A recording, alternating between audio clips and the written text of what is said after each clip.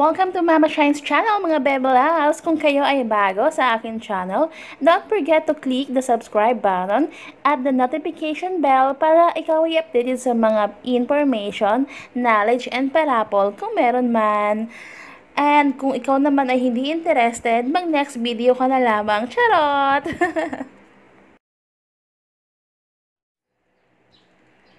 Good morning!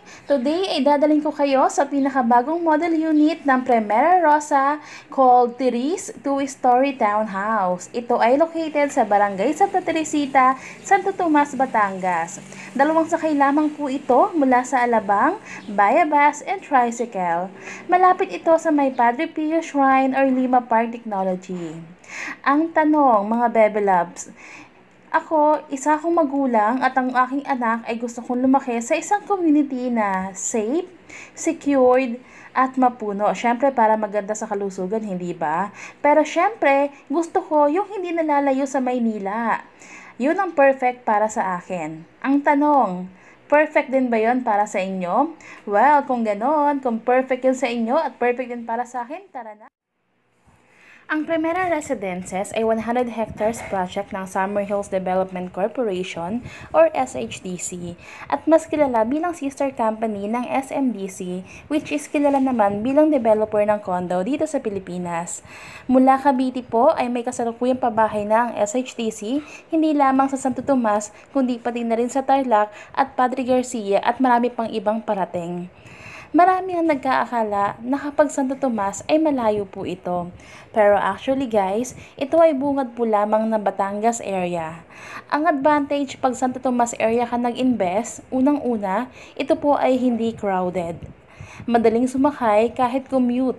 Mas mapuno po ito kumpara sa ibang location ng mga pabahay. And soon, dahil sa Build program ng ating pamahalaan, ay mas mabilis na ang biyahe from Santo Tomas to Lucena, Quezon. Ang Santo Tomas, Batangas ay kilala dahil sa Padre Pio Shrine. Ngunit alam nyo ba na ang Santo Tomas ay siya ring naging tirahan pansamantala ng mga lumikas noong pumutok ang Bulkang Taan nakalipas lamang ang ilang buwan? Ang ibig sabihin, malayo po ito sa Bulkang Taal. Kaya naman, marami sa mga bagong buyers ng project na ito ay galing lamang sa mga karatig bayan. Ang 100 hectares sa loob po nito ay merong commercial area, space for school, church at transportation hub. Ang source ng electricity ay Meralco, kaya naman napakaraming buyers ang natutuwa dahil daw ang most of the Batangas area ay madalas mag-brown out. Ang source of water naman ay ang Good Hands. Kasalukuyan ay may mga pamilya na po nakatira sa Phase 1 ng project or mas kilala bilang Primera Rosa Phase 1. Ayon sa mga nakatira sa area ay napakalamig at mahangin ang klima dahil mapuno nga naman po. Bawat phase po ay may kanya-kanyang gate at mga amenities. Heto na mga Bebe Loves, nakapasok na po tayo sa phase 1 or mas kilala bilang Primera Rosa. From the gate mismo, diretsuhin lamang po natin at makikita nyo na po ang ating clubhouse, isa sa mga amenities ng ating phase 1. Bawat amenities po ay iba-iba for phase 1, 2, 3, 4. Kanya-kanya po sila ng amenities. Okay, may clubhouse po tayo dito kung saan pwede po ninyong ganapin ang inyong kaarawan, kasal, or mga gatherings. For more information, mag-comment lamang po sa ibaba. Yan, diretso lamang po tayo. Bago po natin marating ang clubhouse ng phase 1, ay madadaanan po natin sa bandang kanan ang gate ng Primera Rosa, phase 2 and phase 3 kung saan ilalagay ang mga Therese housing. Ayan na po, sa kanan po. Yan po ang ating clubhouse ng phase 1. Yan, meron po tayo dyang palaruan ng mga bata at meron din pong extra parking. Welcome sa ating 2-bedroom townhouse called Therese, mga ka-Bebe Loves. Kayo ba excited sa 2-bedroom na ito? Well, alam kong excited kayo like me. Ang Therese model unit Ang kanyang garahe ay merong 5 meters frontage. Ang kagandahan dito, yung frontage na yon hanggang 3.5 meters pwedeng i-extend. Pwedeng gawing another bedroom or terasa. You know what I mean? Kasi sa ibang developer, hindi po ito allowed. Pero sa SHDC, pinapayagan po namin ito as long as turnover ka na sa pag-ibig. Bongga! Alright? Meron po kaming suggestion for expansion na pwede nyong gayahin. Kung kayo ay may sariling idea, pwede rin naman po ipa-approve yun sa aming engineering department. Ang lot size ng Therese ay 48 square meter kung regular or inner unit. Pero if you want a bigger area, pwede ka mag-avail ng end or corner area kung saan merong 60 to 91 square meter, pero nakadepende pa rin yon sa open na inventory during your reservation. What you're seeing right now is what we call the actual turnover unit once the buyer is loan take out from the pag-ibig or kung ano man yung financing na in-avail niya. This is what we call the flexi-type turnover. The advantage of flexi-type turnover is, number one, the buyer get to decide kung ano yung style or design ng loob ng bahay niya. Mula sa tiles ng sahig, and mula sa paint ng buong bahay or ng mga kwarto, and even do sa partition ng mga bedroom, pwedeng maging 2 bedroom, pwedeng maging 3 bedrooms, nasa kamay nila yung decision. Pangalawa, yung pagdidesign, mas maraming options na pwedeng mabili sa market para sa mga materials na gagamitin na mas quality at mas modernized pa dahil syempre sila mismo yung mamimili. Pangatlo, mas pasok sa budget dahil mas mura po ito kumpara dun sa mga bahay na binibili sa developer ng fully furnished na. Dahil nga you get to decide kung ano yung mga materials, ikaw yung mamimili, alam mo kung magkano yung budget mo.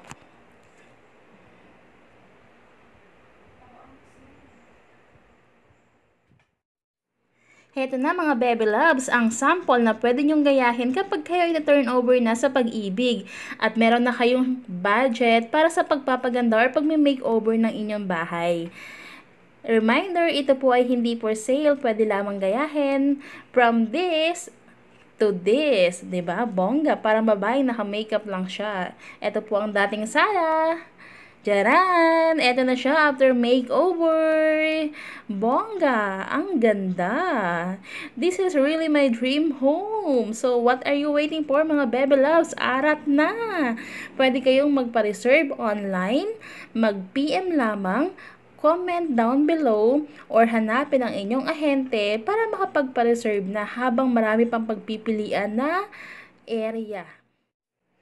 The best feeling ever ay yung magkaroon ka ng accomplishment na alam mo na sa'yo at pinaghirapan mo ng bonggang-bongga.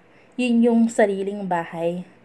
Yan yung naramdaman ko mga ka-baby loves nung na-turn over sa akin yung una kong bahay sa Primera Rosa. Yun din yung gusto kong maramdaman nyo once na may turn over na sa inyo ang Therese Model Unit. Kaya naman ako at ang buong team ko ay nandito lamang para kayo ay assist sa lahat ng mga information na kailangan ninyo during the reservation hanggang sa may turnover sa inyo ang inyong bahay.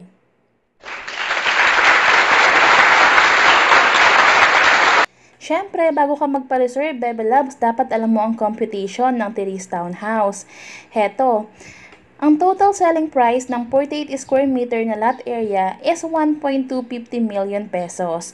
Meron tayong tinatawag na down payment or total cash outlay na 94,200 pesos. Ililes lamang yung reservation fee na 3,000 at yung tira na 91,200 ay pwedeng bayaran ng installment sa loob ng 16 months mga ka-baby loves. So, bali ang lalabas monthly ay magiging 5,700 ang monthly ko na pwede kong bayaran sa mismong office ng SHDC or sa BDO. Kung paano, alamin mamaya sa inyong ahente. After ng down payment mga ka-baby loves, ako ay magkakamero ng monthly na pwedeng 30 years, 25 years, or 20 years. Kapag 30 years ang option na pinili ko, ako ay magkakaroon ng monthly na 8,414 pesos. And kung 25 years naman ang pipiliin ko, ay 9,043 pesos. At kung 20 years naman ay 9,928. Ito mga Baby Loves ang sample computation. Kung meron pa kayong ibang tanong, contact your agent.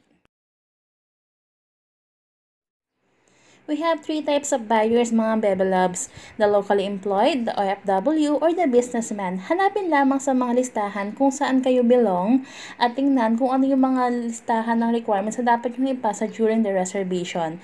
Reminder, hindi po kami nag-a-accept ng kulang. Dapat po lahat yan ay maipasa para kayo ay maging officially reserved. Thank you!